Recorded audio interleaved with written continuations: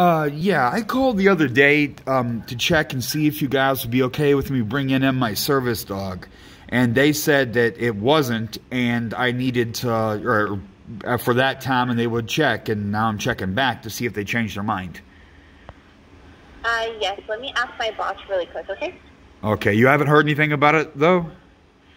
No, I haven't, so Okay. I just want to ask my boss. He's right here. I'll just ask him really quick, Yeah, okay? please. I also wanted to just check to see if they had told them, because what if this is a 24-hour place? What if you're there at night?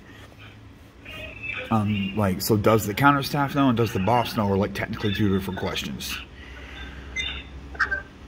He said no. Oh, he said no? Yeah, he said no. Wow, or can I speak to him directly? Yeah. Oh, no, I just asked him. He's on the phone, but he like got off the phone and answered. What's his name? Mike? Mike? Yeah, it was a female manager I talked to both other times, the first time and the second time. So, wow, he said you guys, so like even if like a blind guy with a service dog came in there right now, you wouldn't let him in? That's what they said the other day. I can leave your phone number for him to call you.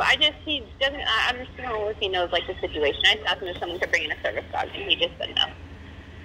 Yeah, I mean, that's what they said before, but then they said they'd do their research and check on it, and that's illegal, so I was hoping they changed. Clearly, they haven't. He'll be off the phone shortly, right? I'm not sure. He was just in a meeting.